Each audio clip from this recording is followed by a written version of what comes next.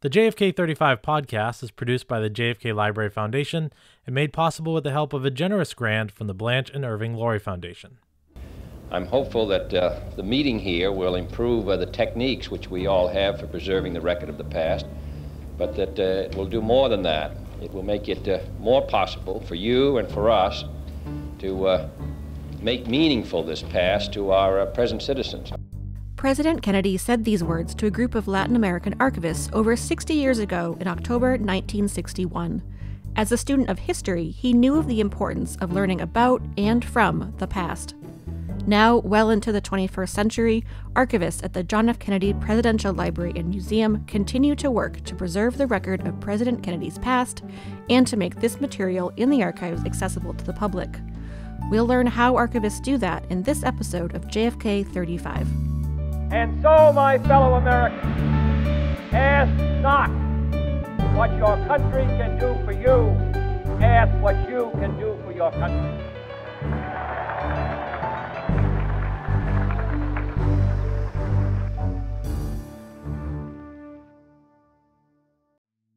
Hello, I'm Jamie Richardson. Welcome to this episode of JFK 35. When John F. Kennedy was president, he was already thinking ahead to building his presidential library in Boston. He expected it to be a place that would give, quote, a good deal of stimulus to the study of American history, end quote. And since the John F. Kennedy Presidential Library and Museum opened in 1979, it has done just that. Of the many roles the JFK Library plays, an important one is serving as the place where documents, photographs, audio, film, and other artifacts from his presidency are stored and preserved. And though the Kennedy presidency ended 60 years ago this year, archivists are still busy working with the original materials to make them available to the public.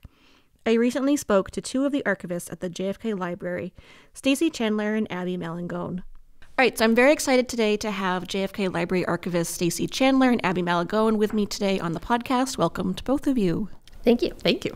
And welcome back, Stacey. This is your fourth time on the podcast. And Abbey, this is your first, so thank you so much for joining us. And to start off, if you both wanted to just let our audience know just a bit about what you both do here in the archives.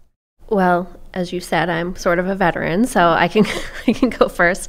I'm a reference archivist mainly, so I answer questions about JFK and about our holdings and help people find things in the archives. And I've also been digitizing and cataloging a lot lately too, and working with Jamie a lot on outreach. And I do a little bit of everything. Mainly my job is supposed to be processing, so that's the work that gets done so we can open collections for the public to use. After that, I also do reference work like Stacey does, answering questions and working in the research room. And I do some digitization and cataloging as well. And what goes into the processing and cataloging for folks who may not know what goes into that? So processing is, for us at the library, we actually have to read through every page of a collection that is not opened yet and go through to make sure there's no national security information in there, or mostly we check for privacy issues that shouldn't be opened. So it's doing that work, it's organizing it, it's putting it in those folders, giving it a nice title, putting it in a box and creating a finding aid. So when you want to come do research, you know exactly where you need to look for things. And so talking about the collections, I think there may be a misconception that the archives are just one massive repository. It's one big collection. So can you kind of talk about what that division is like or how that breaks down? Yes, I could. So basically we define a collection in terms of how it came to us.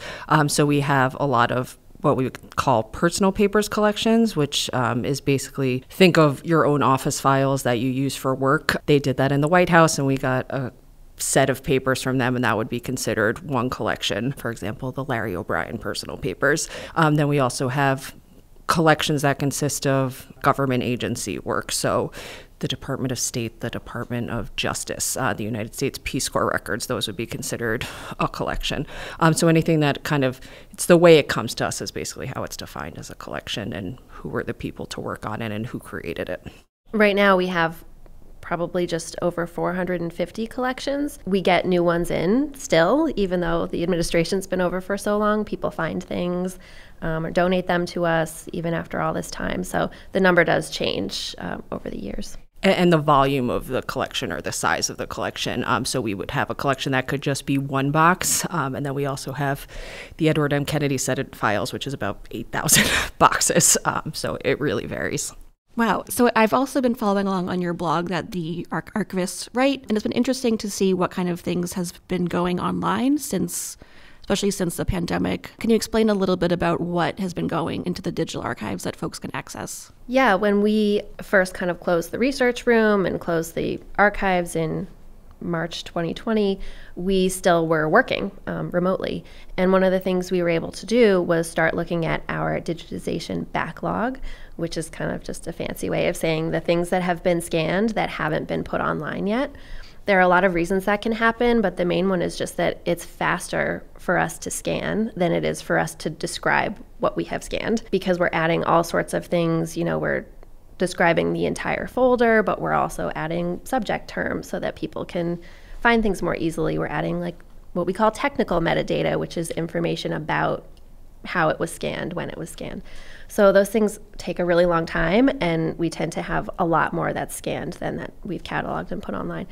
But suddenly we weren't running the research room anymore, doing on-site processing work like what Abbey does. So we had time to really address this cataloging backlog and put a lot of those materials online.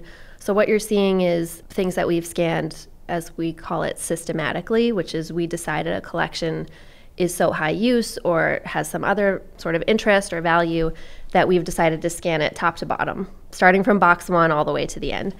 And then others they've been scanned because researchers have asked us to. So we have a program where people can ask us to scan something on demand for them. And instead of photocopying, we would prefer to do that because we can scan it once and never have to touch it again, unlike photocopies. So our goal was really to push out as much of that to make it public and free for people to access as we could while we were closed. And can you talk for a second, you mentioned digitization on demand. So I think another misconception about the research room or visiting to do research is that it's only for fancy scholars. So can you please dispel this myth for us here? It is not just for fancy scholars. We want everyone to come and do research. It is a public place, and you are more than welcome. Do not be afraid. But Digitization on Demand is a great program, just because sometimes it costs a lot to get here. If you're flying in, you have the cost of a plane ticket, you have hotel costs, you have food costs, where if you just know you need to look at a couple folders, we can scan those for you, and it makes the process a little more equitable for everybody. I know I benefited this fall from that, so thank you both for scanning some of JFK's press secretary's press briefings for me. And then, so are there any specific collections or stories you've come across as you've been cataloging that have been of kind of interest to you or have been significant in some way? So I did a lot of digitization on demand work whilst we weren't open to the public, but we were still accepting orders. And oddly enough, one of the most requested collections we had for digitization was the Joseph P. Kennedy personal papers collection, so JFK's father. So people requested 92 folders of his to be digitized, which was kind of a lot compared to what else other requests we got. And I am basically like everyone's dad in that I really like World War II history. And the person who requested a lot of these folders was very much interested in Joseph P. Kennedy's service as an ambassador to Great Britain. So getting to kind of scan and then read through and catalog his diaries from that time period was kind of cool, just because a lot of times we tend to kind of segment history into different parts, and okay, this is happening here, this is happening here, this is happening here, but it just goes to show how related everything is. My favorite things were when he was writing in his diary about going to have a meal at Buckingham Palace, and it would be a young Queen Elizabeth and Princess Margaret sitting there, and he would relay conversations he had with them. So just kind of combining those things together was kind of cool for me to see. And you, Stacey? One of my favorite collections to work on was the Pedro San Juan personal papers, which was one of the first ones we did. We realized that over the years we had cataloged, or we had digitized so much of it for researcher requests. We only had a few folders left to go, so Abbey scanned those and we cataloged them and put them online. Pedro San Juan was a really interesting guy. He worked for the protocol department at the United States Department of State. And protocol is a really interesting place to work because they are sort of advising the president, then the U.S. government, on how to receive visitors who come from places all over the world, everything down to like, here's what they might like or will not eat at a state luncheon. Here's if you can serve them alcohol or not. And all the way over to things like making sure they have sort of a dignified stay. They can get access to services and accommodations that are appropriate for them.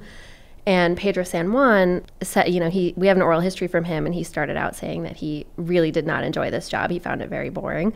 But he kind of stumbled across this news story where African diplomats were running into a lot of racism when they visited the United States, Asian diplomats as well, where hotels would refuse to give them a place to stay, or they would go to a restaurant and they would be turned away because it was a segregated restaurant. They're visiting the D.C. area and the corridor between Washington, D.C. and New York. So they were running into a lot of issues in that area of the country, and he really was trying to address those, both to obviously to improve the United States reputation around the world for the way that they were receiving these visitors, but he was also very interested in civil rights domestically. And his collection is a really good reflection on the work he was doing. It was really interesting to catalog and do more research on him to be able to describe those materials. So that was one of my favorites. We've also done some kind of more fun ones. We published Lem Billings' personal papers, which is a small collection of letters that JFK wrote to him in the 1930s. And those were fun to read and catalog as well. Can you remind us who Lem Billings is for folks who may not remember? Yes, Lem Billings is one of our favorites here at the library to talk about. He was JFK's best friend. They met at their boarding school Choate, when they were teenagers, and they remained friends for the rest of JFK's life. And can you explain a little bit what the letters are like from JFK to Lem? Yeah, so JFK is writing these letters between 1934 and 1939, and Lem donated the whole collection to us. It's only JFK's letters to Lem, but they're really interesting. This is all stuff that you would expect him to be writing when he's like a teenage boy up into his early 20s. And they're kind of gossipy. They're give you a lot of updates on like what's going on with JFK's health, because he's staying in like different medical facilities at this time. He was having issues with his back and his stomach already that we see kind of ongoing for the rest of his life. So they're really great to get a sense of their relationship and JFK in that period of his life. We don't have a lot of material from that time from him, from his voice specifically. So it's a really useful collection for that. Awesome. Thank you. I'll just jump in quick on that. That was when I started working here. That was the first collection I processed. And so working on, I was like, this is unbelievable. I'm sitting here reading the thoughts of JFK when he was 15, and then being like, am I allowed to open this? It seemed so kind of personal, but also just kind of what a teenage kid would say. So it makes it very relatable. And would have been a good crash course in reading his handwriting, I would imagine. Yes. It was good. better then. It was much better then. It got, I think as he got busier, it got a little harder to read. And then we are in March now. It is Women's History Month. I just wanted to touch on briefly another collection, the President's Commission on the Status of Women, which I think you've recently also cataloged and put online. Can you also get in a little bit about what that organization was and what might be in that collection? Yeah, this is one I'm working on it right now. I think about 5 boxes are finished out of the collection. It's not that large. It's maybe 12 or 13 boxes. This is the U.S. President's Commission on the Status of Women records, which is a mouthful. This commission was sort of founded by JFK, but it was actually proposed by the director of the U.S. Labor Department's Women's Division. Her name was Esther Peterson. She's really cool, really interesting person. It was her idea. She developed it with other staff at the Labor Department, and then it was chaired by Eleanor Roosevelt. And it had a lot of sort of luminaries of the 1960s in it on the commission. And they were really doing work to address inequality that women were facing as they were trying to get more into the labor force and also trying to exercise their civil and political rights. They had the right to vote only for a few decades at this point, and there were state laws that still prohibited women from serving on juries, for example, or from working more hours in a week than, men in the same job would be able to work. So things that were really limiting their opportunities. And this commission was looking at those laws and making recommendations to the president on addressing them, repairing some of them to give women a better chance to be fully participating in society. Awesome. And then one other thing I know the archivists have spent a lot of time thinking about is how the content of the collections reflects the time, and the time obviously for a lot of people was not amazing. So can you kind of get into what you call the reparative work or that you've been doing? Yeah, there's in the archival field, there's sort of a subfield or a subset of work that's reparative description and reparative digitization. This is a really important effort to try to describe communities and people in a way that reflects how they would describe themselves and how people see themselves reflected in the historical record, and whether or not they're represented in the materials that we bring into the archives, but also what we choose to process, what we choose to digitize and put online, how thoroughly we describe that versus how much we describe something that's like just about JFK. So reparative description is really about trying to even a lot of that out and make sure that we're really reflecting the breadth of not just what was going on in the United States in the 1950s and 60s, but what is in our holdings, because we really do have a lot of this material that's representing, many groups, many communities of people. So we've been digitizing some of our collections that we find really interesting that maybe researchers aren't requesting as much for many reasons. One of them just being that a lot of times they're not as thoroughly described as some of the White House collections. So some of those are ones we've already done. We've done the Herbert Tucker papers, which is a small collection mostly pertaining to the 1958 Senate campaign of JFK's and then his 1960 presidential campaign, where Tucker was the assistant director of the Civil Rights Division. So he's focusing on Black voter outreach and the work that Civil Rights Division did to really help secure these victories has been sort of unsung over the years. So digitizing that material, making it freely available, we're hoping that more people will use it and study the work of the division. So finding, I kind of use in quotes because I think that's kind of an easy word to use, but it's not entirely accurate. But coming across these stories and these documents, what is it like to find something that may have been, in this folder for many years without a person entirely knowing where it was or recognizing the importance of it? Well, I think one of the things we contend with kind of in archives is you want to have people's stories told, but you also know at the time that they were writing the letters we had or the diaries we had or something like that, they were writing that not knowing that we would all be reading their thoughts. And so I think that's a struggle a little bit that we contend with. But it's also kind of cool at the same time. Going back to those Joseph P. Kennedy personal papers, people also requested that a lot of the family correspondence be digitized, so digitized that and cataloged it. And there's some really poignant things in there. Joseph P. Kennedy Jr., 5 days before he died, maybe wrote a letter to his parents telling them not to worry because the mission he was going on wasn't dangerous. And reading these things, knowing what we know and knowing what's going to happen, it just puts a different slant on it, which they would never have thought of at the time. He didn't write that knowing he was going to be killed. So it's things like that, which we really have to contend with sometimes. But at a certain point, I think we're always just trying to balance kind of a need for privacy with something that really tells a story. So obviously the Kennedy family is extremely well known and a lot is known about their life. But sometimes bringing out something like in the work Stacey's doing with reparative descriptions, even though these individuals might not have known that it was going to be out there for public access and public consumption, it really helps to get a story told. So we're happy to do that. Yeah, for me, especially with the reparative description and digitization work, a lot of this, when I go to scan the material or even just to survey it to choose it as the next collection I want to work on, a lot of times I've never heard of the people who come up in these collections or the work that they were doing. So it's really gratifying to do the work, but sometimes I can be like, how do people not know who this is? And, how are people not aware of the kind of work that was going on? People at the very top of an administration tend to get credit for things that happen in the administration, but there's so many wheels turning outside of just the Oval Office. And doing some of these other collections, working on them, seeing how, grassroots activism is feeding up into some of these committees. These commission members are, coming from groups all around the country, community groups and grassroots activist groups.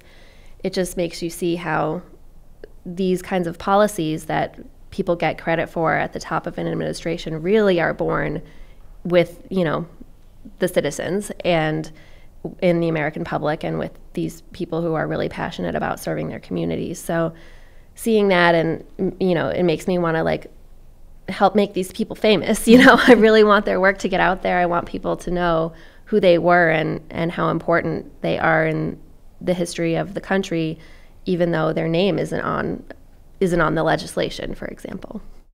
Or even just to acknowledge that even though they worked closely in the cause of Kennedy campaigns or something like that, or closely with other members of the family, the work that they were doing individually is also really important. It's not just in their connection with a Kennedy family member. One of our collections, the Gene Stein Personal Papers collection, is basically kind of just a group of interview transcripts and some other associated material with the book that was being written about Robert F. Kennedy after his death and his funeral train and the work he did in terms of civil rights and Vietnam and poverty in Mississippi and in the South.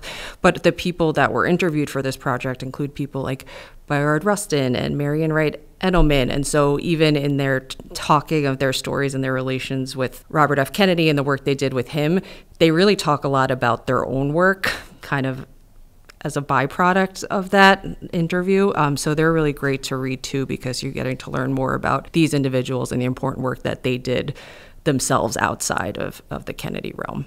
I feel like it makes the history much more textured and accessible. Like, it's not just JFK did this all and it's impossible for any of us to do anything.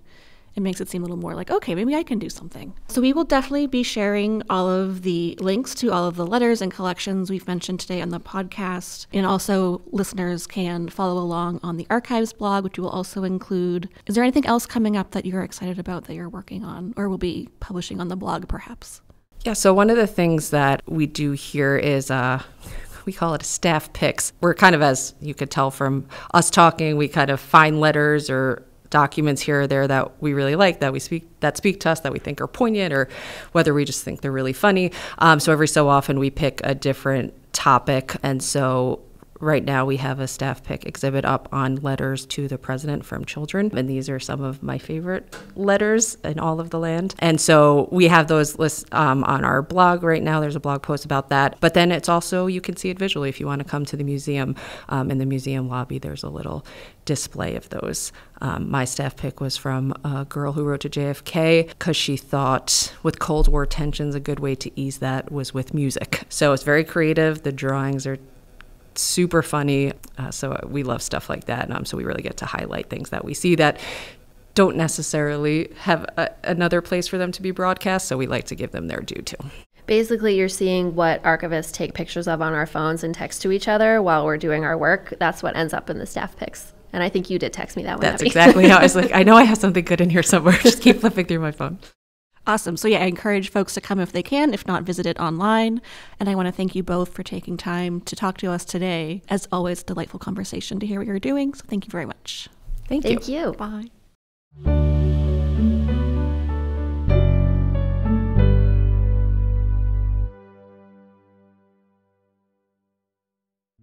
Thank you for joining us today. The letters and collections mentioned in the episode today are available on our podcast page, jfklibrary.org/JFK35. If you have questions or story ideas, email us at jfk35pod@jfklfoundation.org or tweet at us at JFK Library using the hashtag JFK35. If you liked what you heard today, please consider subscribing to our podcast or leaving us a review wherever you get your podcasts. Thanks for listening.